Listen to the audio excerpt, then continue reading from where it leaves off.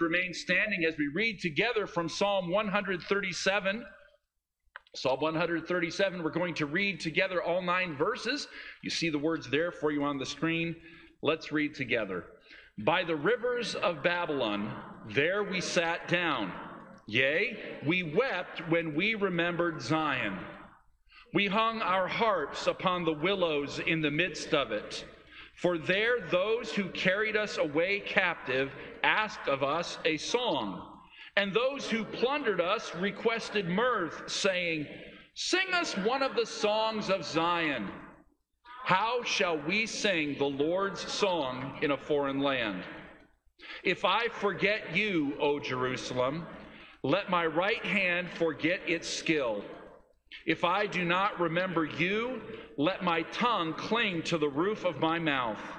If I do not exalt Jerusalem above my chief joy. Remember, O Lord, against the sons of Edom, the day of Jerusalem, who said, raise it to its very foundations. O daughter of Babylon, who are to be destroyed. Happy the one who repays you as you have served us. Happy the one who takes and dashes your little ones against the rock. We'll ask the Lord to add his blessing to the reading and hearing of his words. You may be seated. That psalm ends on a particularly odd note. It will be really good when people come and destroy you. You see, the psalmist is not asking for their enemies to be destroyed. They're asking for God's enemies to be destroyed. And that is the key. It's not where we want bad things to happen to other people, but we want God's enemies to be dealt with accordingly. This morning, we have the opportunity to learn a new song. Aren't you excited? We're going to learn a new song, a song that has meant a lot to me over the past several months, and it was already on the schedule. We were supposed to sing it as a special number last Sunday, but I was not here. But we're going to sing it together this morning. The vocalists are going to sing along as we go through the first verse and chorus to teach you the tune and the words, and then we'll sing together through the verses that are there. The song is called He Will Hold Me Fast.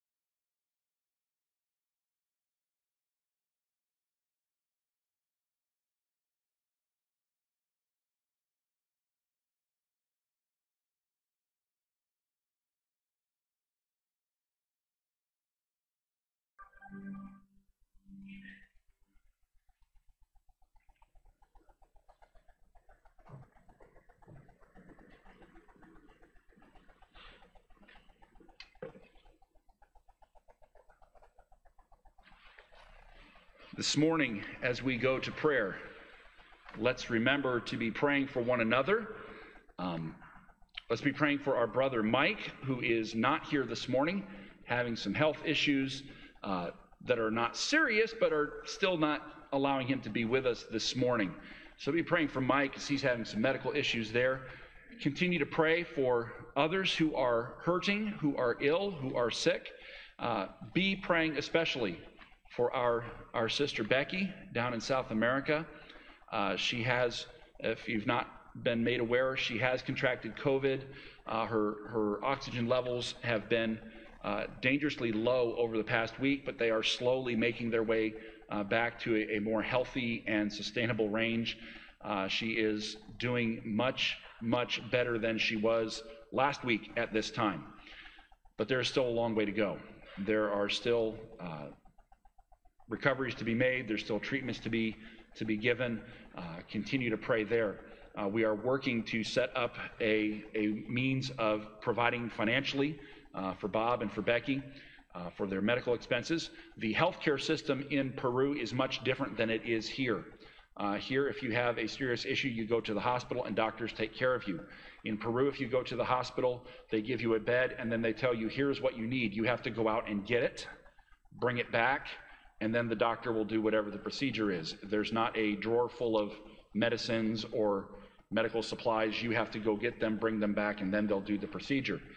So be praying as Bob is caring for Becky at home, since it is easier to do those things there. There have not been any procedures that are outside of his scope of performance, and so he's been able to care for her and giving her the best care possible because it is absolutely 100% personalized care.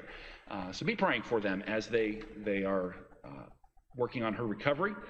Becky's sister, who is also a missionary in the same country, is there with them, helping care for Becky, helping care for Colton, helping keep Bob where he needs to be mentally and physically, and be praying for them as they work on recovery. Continue to pray. I won't say continue to pray, but do be praying. Jean made me aware this morning. Jean, where did you go? Jean must be. Oh, you changed sides of the church and now you're in camouflage. Okay. I looked right over here because that's where Jean is, and he must have got tired of me preaching right at him and moved. Remind me that last name again, Jean. Norrid. Pastor Ron Norrid, former pastor down at Mission Way Baptist Church in Union City, passed away this week after a lengthy illness, but be praying for his family. Wife's name is Brenda. Okay, so be praying for the Norrid family as they are definitely grieving the loss of their family member. Do also be praying for Kristen, that is my daughter-in-law. Her grandfather is not doing well, has COVID and pneumonia, and is not doing well, is not expected to live very long. So be praying for him. That would be her grandfather. The last name there is Holt. And so be praying for Grandpa Holt. That would be Andrew's mother-in-law's father. Clear as day, right? Kristen's Grandpa Holt. Be praying for his health. Be praying for his strength. Be praying for his family as they go through this time together as well. This is the first time I've seen you all in a while. Thank you for being you. You're the best you that anyone could ask for. And as a church family, you have shown our family such love and support and encouragement. It is wonderful. It is sustaining. It is gracious. It is exactly what is needed for each moment. We hardly would know what to do without you folks. The burden is much lighter knowing that we're not carrying it alone. The path is dark, but it's not as dark because you walk with us.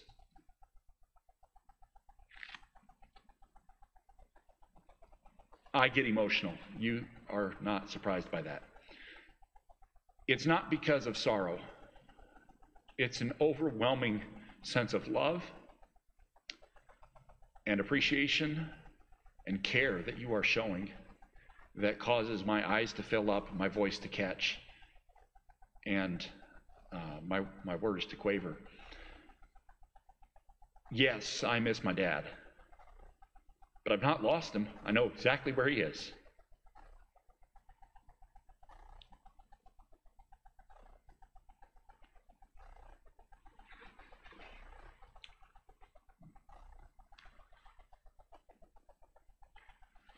And as we go to prayer this morning, we're confident that the same God that hears us, knows us, and loves us, and will sustain us. So let's pray. Heavenly Father, we thank you this morning for who you are. We thank you that you are our Heavenly Father, that you have provided every good thing for us,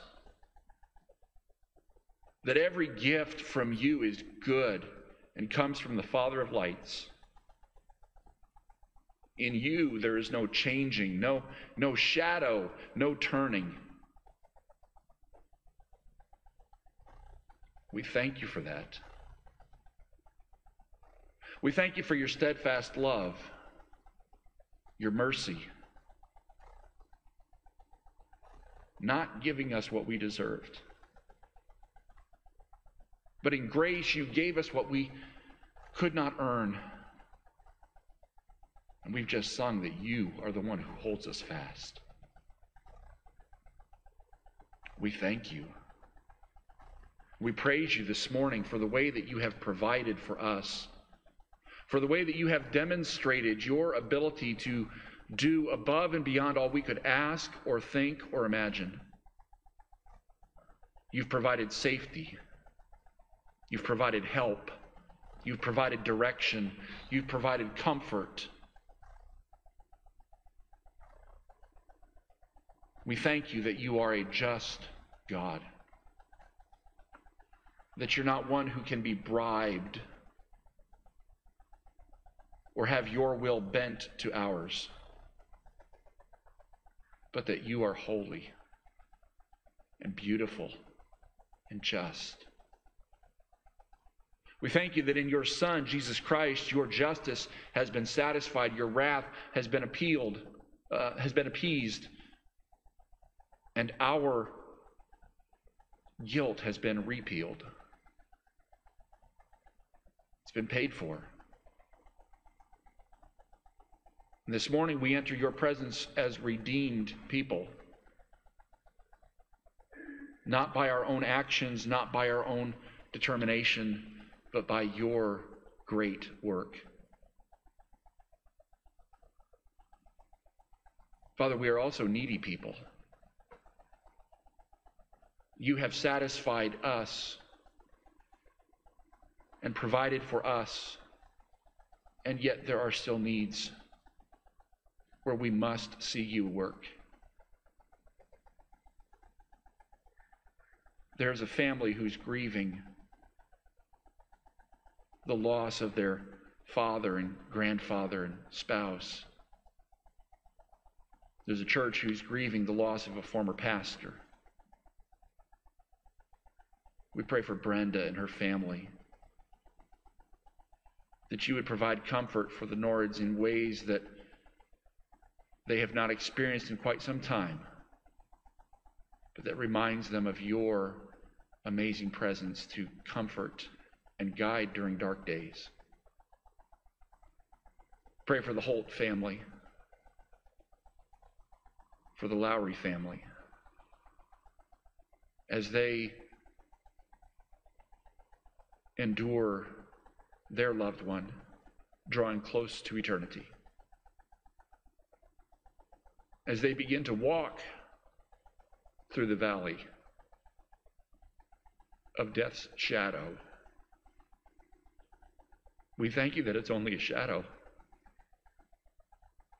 You have dealt with the reality. And we thank you that they walk through. You've not led them to this place to abandon them.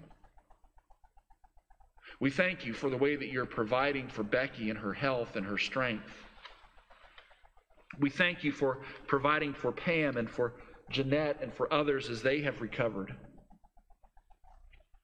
We thank you for providing for River as he endures such serious health issues at such an early age.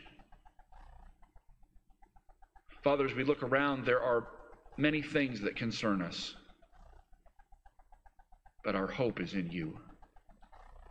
Our trust is in you.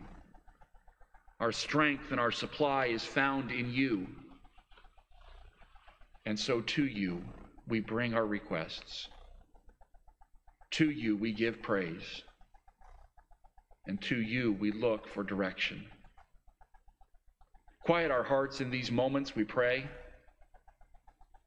so that as we hear from you, your Holy Spirit, who speaks in that still small voice, that voice would echo large in our minds and in our lives.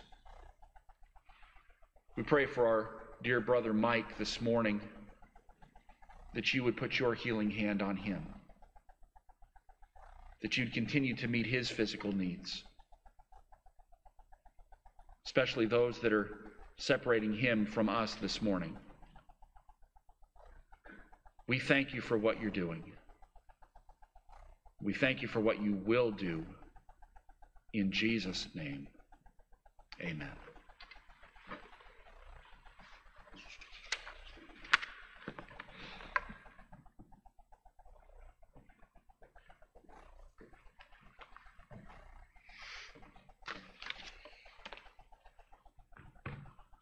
You're looking at a weak man. I got weak knees, weak eyes, and some even say I got a weak brain. But our Bible reading this morning is from the book of Philippians, chapter 4.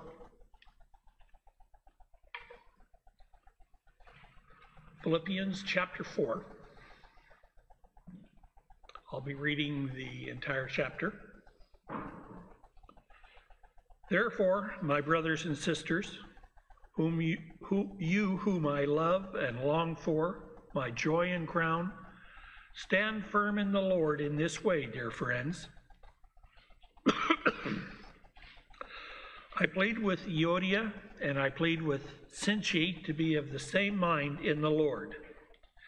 Yes, and I ask you, my true companion, help these women since they have contended at my side in the cause of the gospel, along with Clement and the rest of my co-workers whose names are in the book of life. Rejoice in the Lord always. I will say again, rejoice. Let your gentleness be evident to all. The Lord is near. Do not be anxious about anything, but in every situation, by prayer and petition, with thanksgiving, present your requests to God. And the peace of God, which transcends all understanding, will guard your hearts and your minds in Christ Jesus.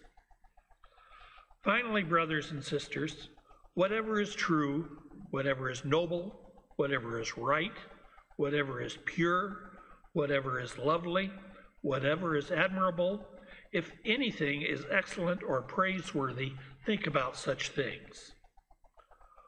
Whatever you have learned or received or heard from me or seen in me, put into practice, and the God of peace will be with you. I rejoice greatly in the Lord that at last you renewed your concern for me. Indeed, you were concerned, but you had no opportunity to show it. I am not saying this because I am in need, for I have learned to be content whatever the circumstances. I know what it is to be in need, and know what it is to have plenty. I have learned the secret of being content in any and every situation, whether well-fed or hungry, whether living in plenty or in want. I can do all this through him who gives me strength. Yet it was good of you to share in my troubles. Moreover, as you Philippians know, in the early days of your acquaintance with the gospel, when I set out from Macedonia, Not one church shared with me in the matter of giving and receiving, except you only. For even when I was in Thessalonica, you sent me aid more than once when I was in need.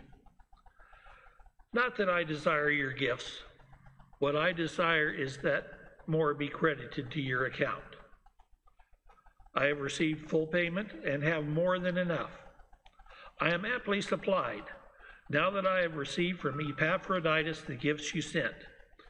They are a fragrant offering and an acceptable sacrifice pleasing to God. And my God will meet all your needs according to his riches in glory in Christ Jesus. To our God and Father be glory forever and ever. Amen. Greet all God's people in Christ Jesus. The brothers and sisters who are with me send greetings. All God's people here send you greetings, especially those who belong to Caesar's household. The grace of the Lord Jesus Christ be with your spirit. Amen.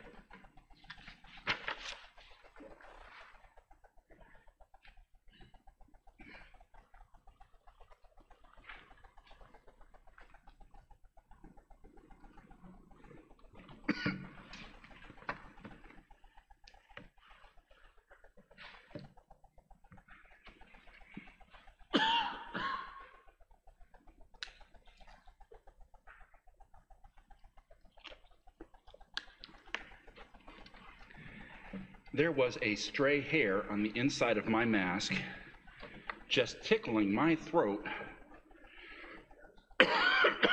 Wow. Little things can have big results.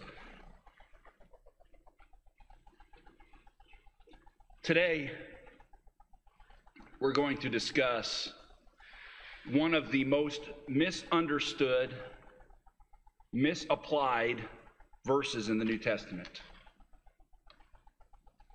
A verse that's been twisted, stretched, and tortured by well-meaning individuals, but even injuries caused in ignorance still hurt.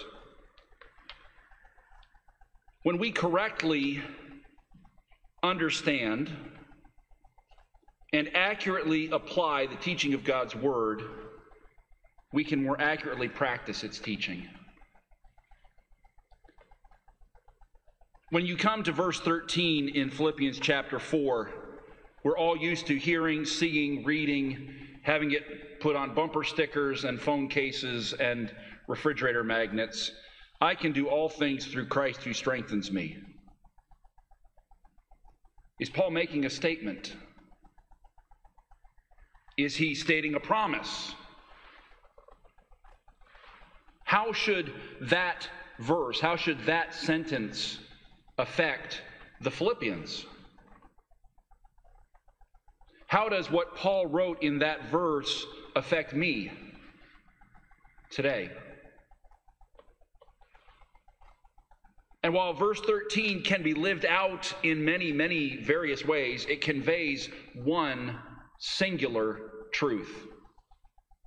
It can be applied in many ways and lived out in various applications, but it only means one thing. And what Paul is teaching us is this: Jesus knows my need. We've been looking at the book of Philippians and basing our study of it around the concept that Jesus is enough, that Jesus satisfies.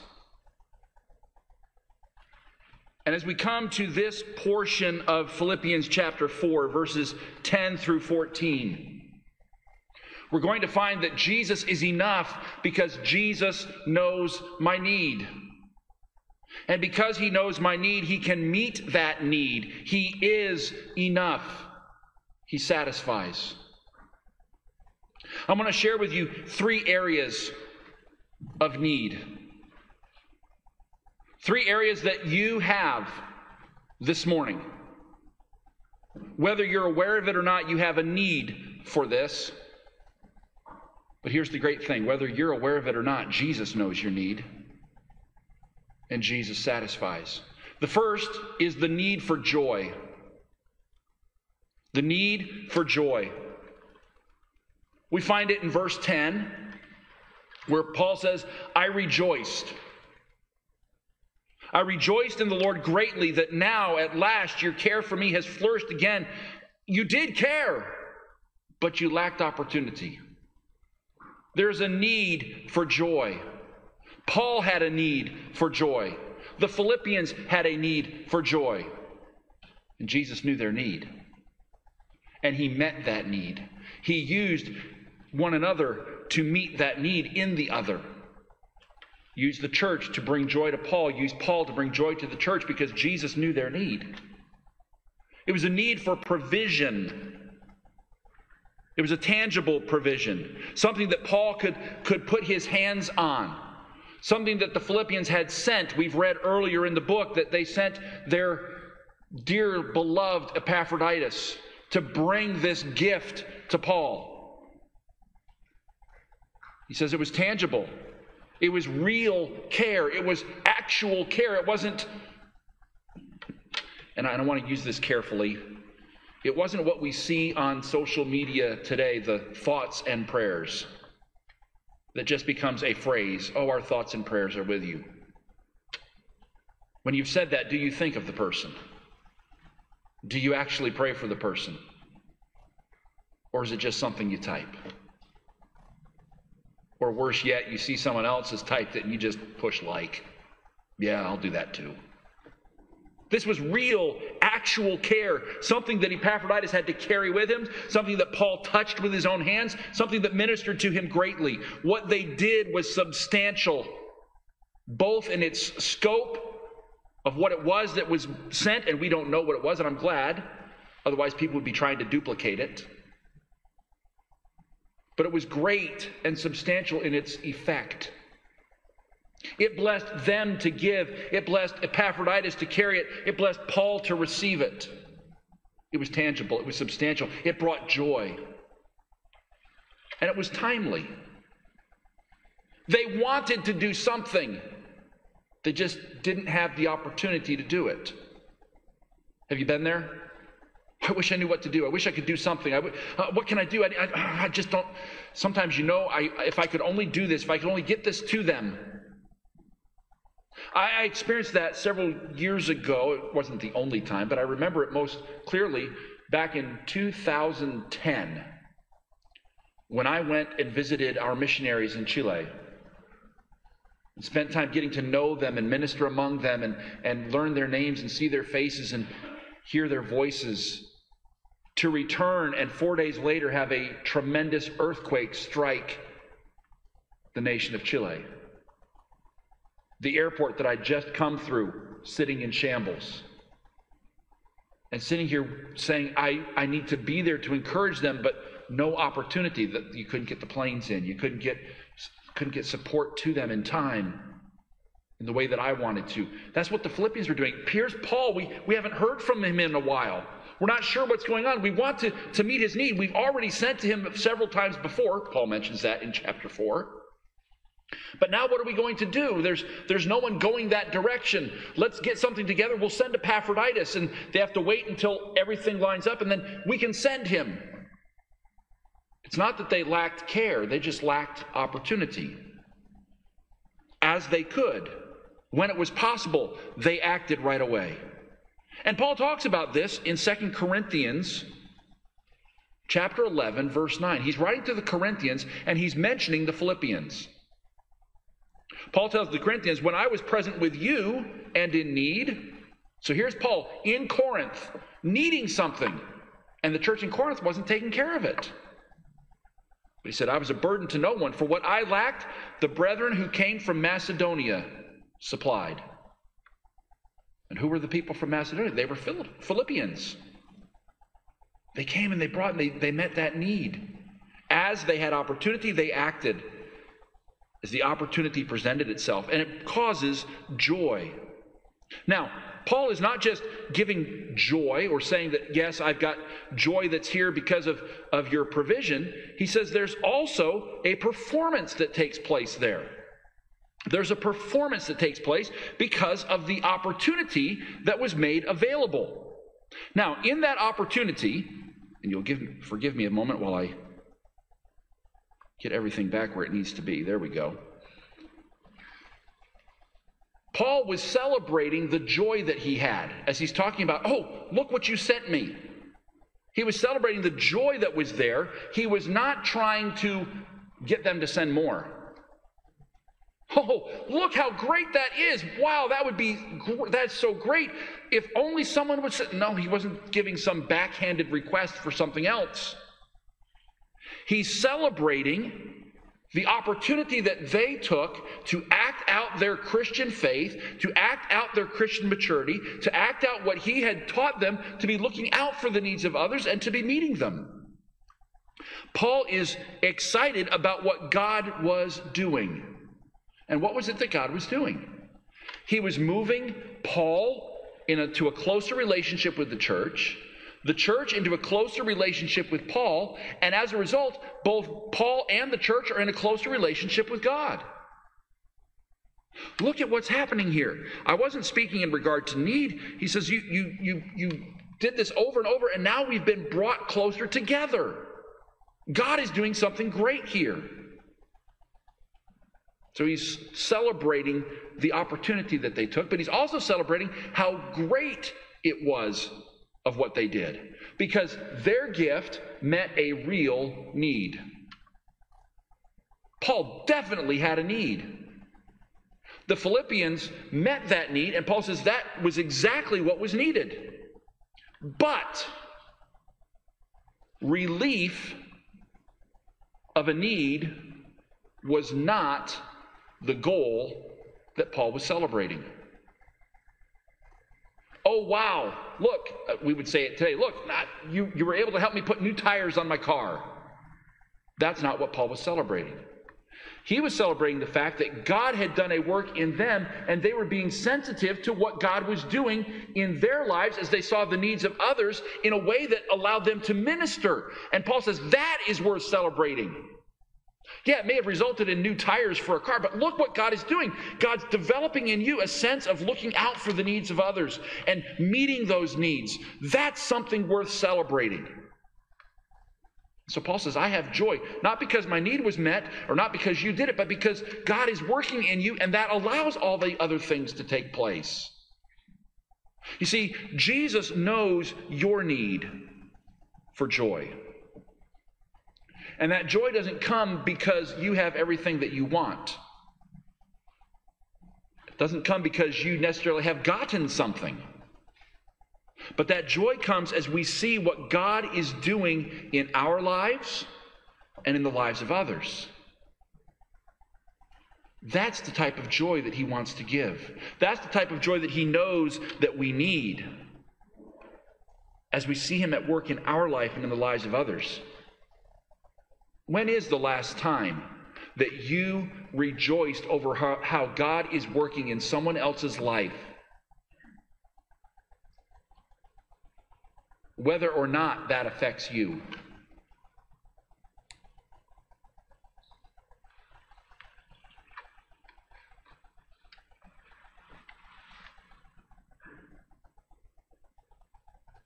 When was it? See, so often we get focused on me, that we forget God is supposed to be doing something in my life, and he's using others, and look what God is doing in the life of others that causes growth to take place so that things are happening, and God is doing something. Let's get excited about that. Let's be joyful about that.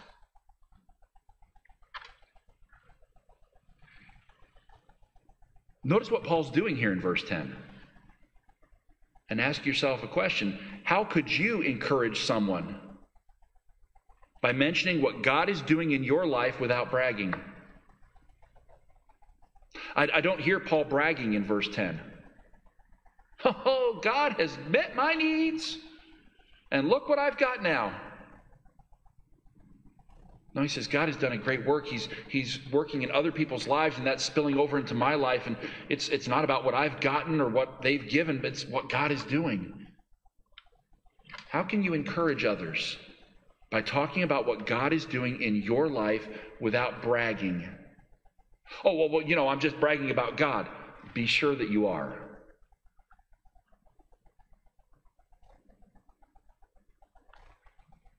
So often, when we're called to give a testimony, it turns into bragging about how great I am. And oh yeah, God was there too. How about we turn that around and talk about how great God is, and oh yeah, I was there too. God knows your need for joy, and he meets that need because Jesus is enough. But there's another need that's met here in this passage, and I want to show it to you. There are three verbs that we're looking at this morning. The first one is joy. I rejoiced in verse 10. The second verb is found in verses 11 and 12. It's the verb learned. And, when you talk about learning, that calls up images of homework and school and formal education. But listen, God knows that you have a need not just for joy, but he knows that you have a need for training. You have a need for training. And Jesus cares so much that he gives you the joy that comes from seeing him at work, but he also gives you the training that you need. You notice in verses 11 and 12, whatever else Paul is saying, he says, I've learned. This is not something that came naturally to him. Not something he was born with. Not something that just happened. It was something that was developed over time.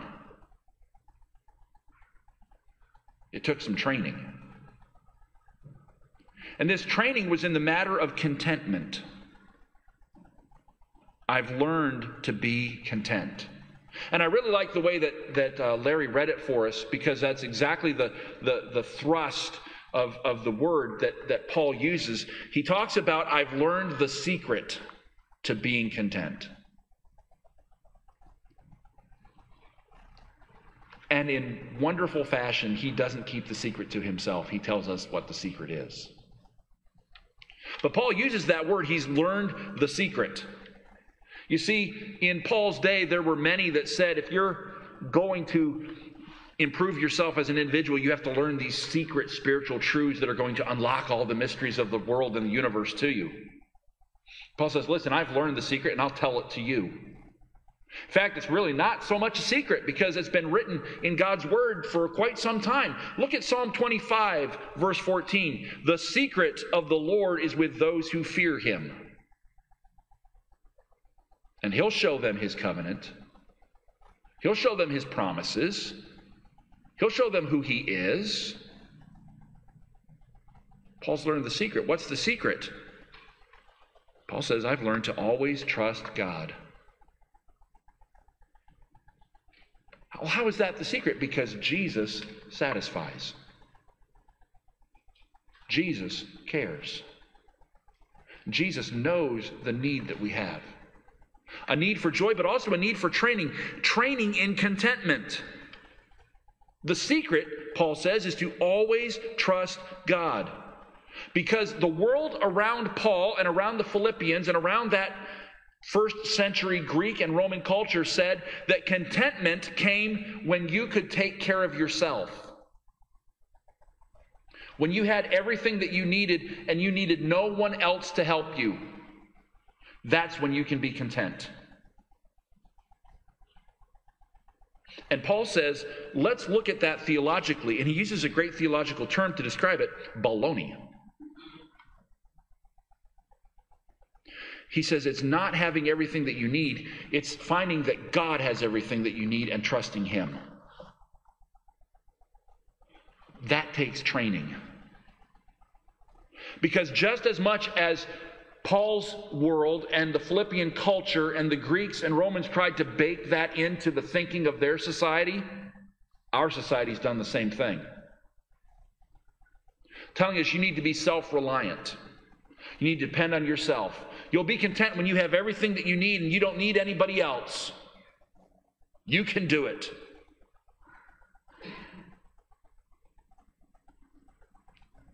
I'm ashamed to say it, but it's often said, come on, you're an American, aren't you? as though that is going to give you some secret resource of contentment.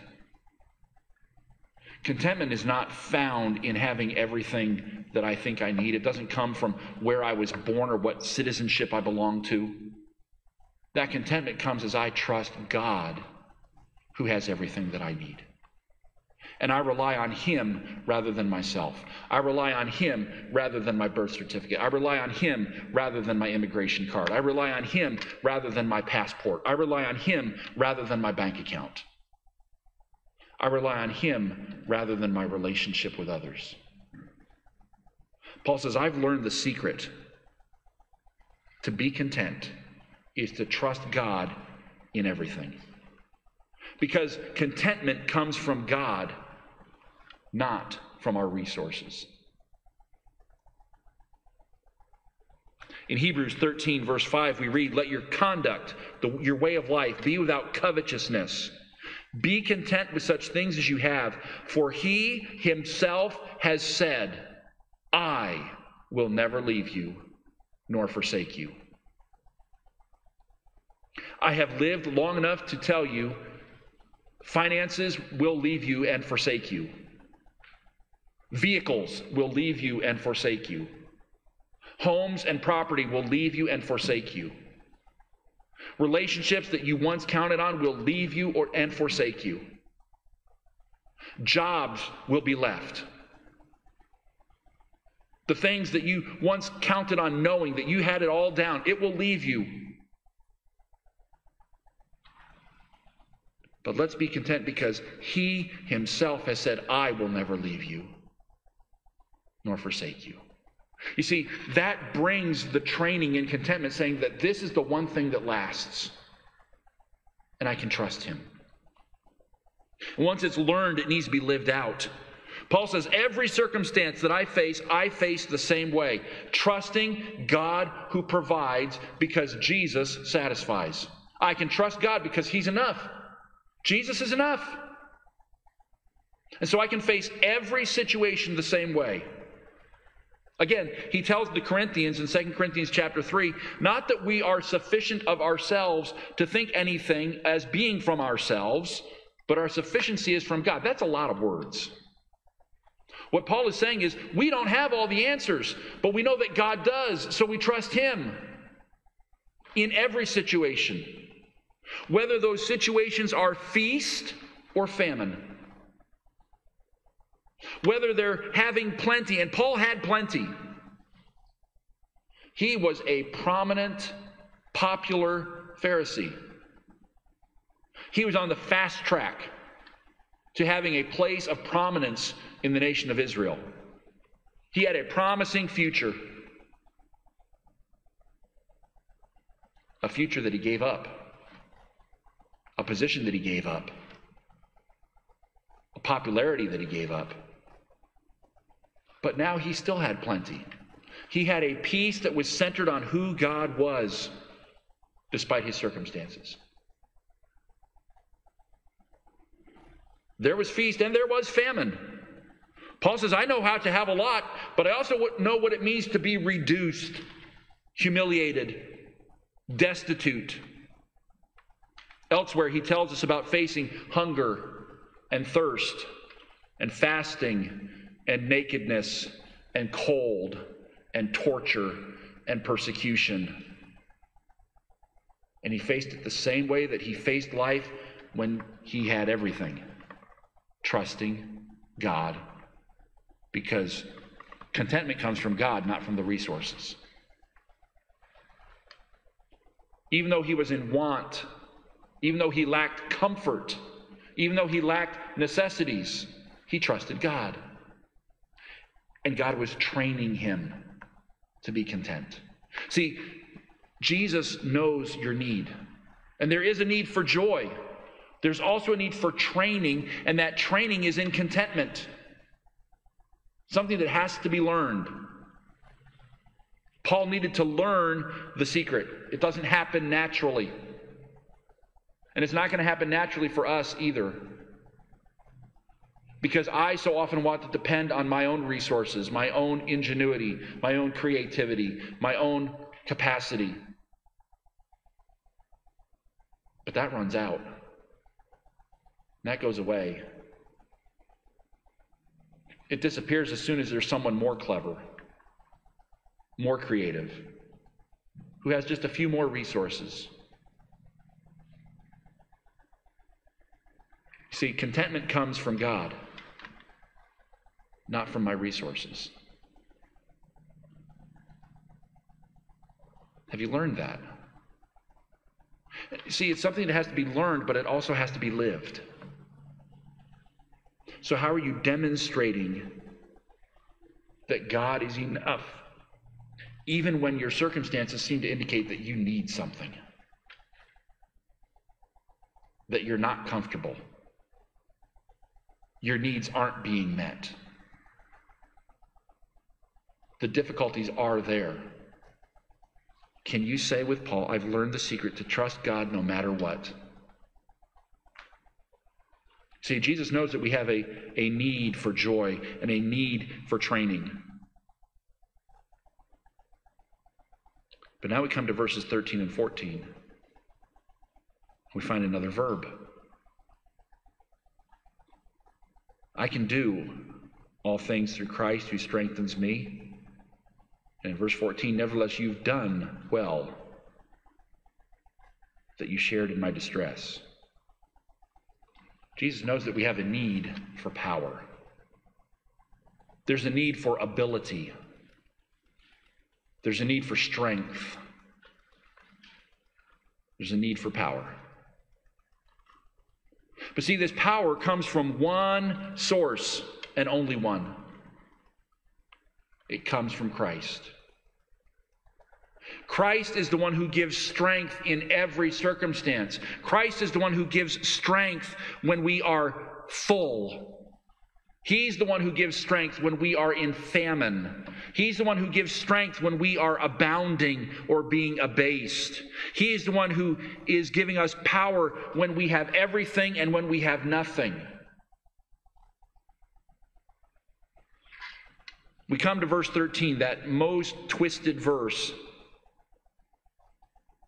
And with our 21st century American way of thinking, we think the emphasis there is, I can do all things. That's not the emphasis of the verse. If I would, I don't want to say that I have to rewrite Paul. But to communicate what Paul is saying is this: Christ makes all things possible. He's the one who gives strength in every circumstance.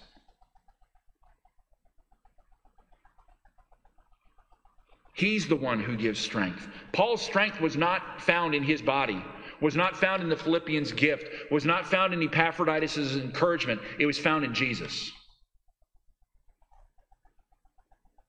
Because there's a connection there. Paul has already told us that he is in Christ. Look back at chapter 3, verse 9. Paul says, I want to be found in him.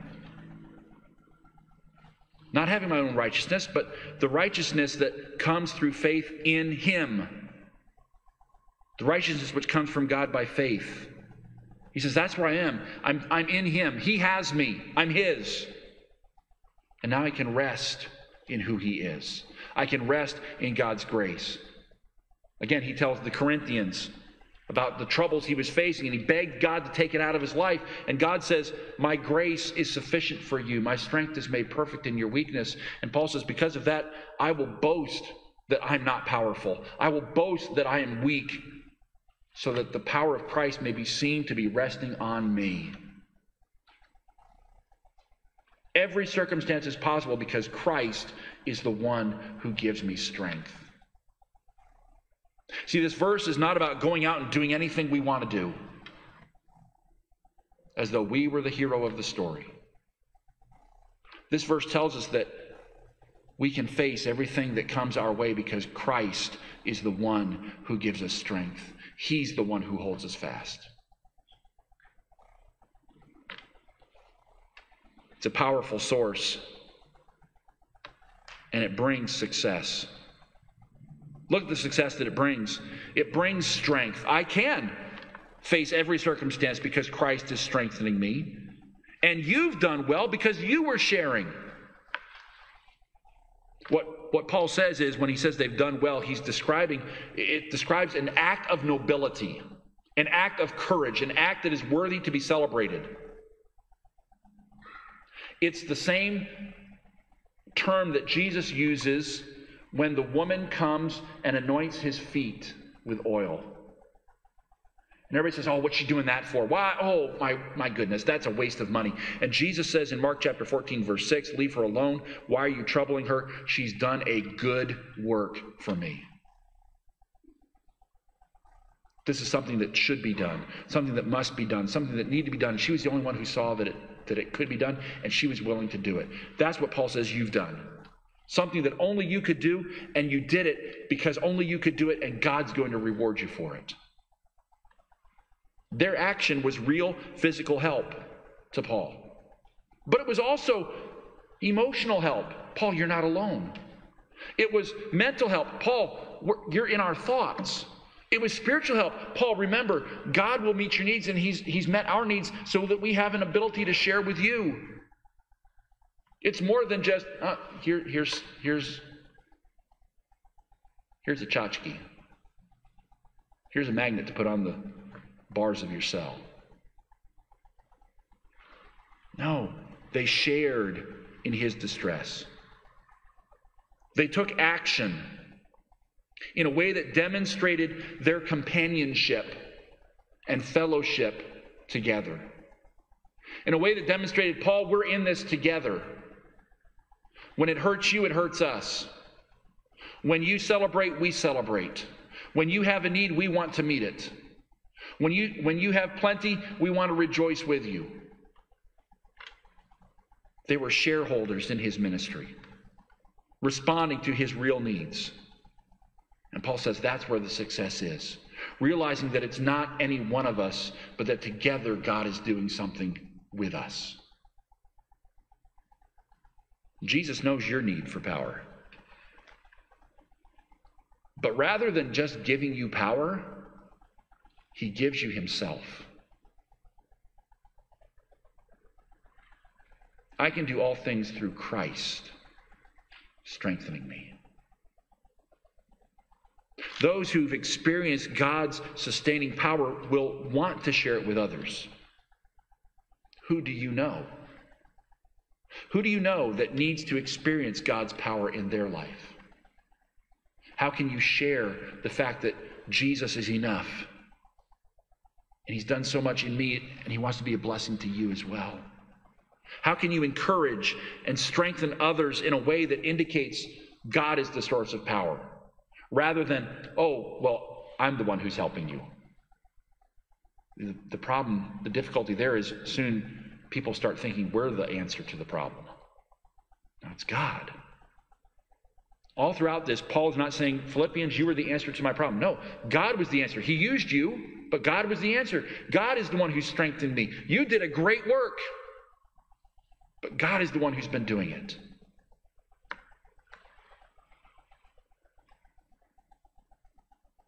When we realize that Jesus is enough, that He satisfies our need for joy, our need for training, our need for power, we can rest in Him. We can say with Paul, I've learned wherever I am to be content. To say, it is well with my soul. The storms may rage, but the Master is here. It's not about the storm going away. It's about me having peace in the midst of the storm. Because Jesus is enough. He knows my need for joy. He knows my need for training. He knows my need for power. Is He enough for you?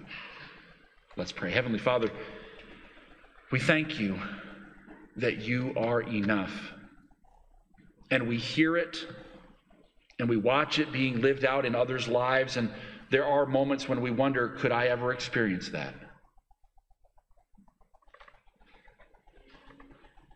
Father, the answer is yes, for those who are rightly related to you. Perhaps there's one today who needs that relationship with you, that trusts in you and sees you as the fulfillment of those needs. Needs to trust you for the salvation and deliverance of their soul. May today be the day that they turn from you, or turn to you from themselves. That they turn from trusting themselves or what they've done or what they've thought or what they've imagined to what you have said to be true. Knowing that you are enough.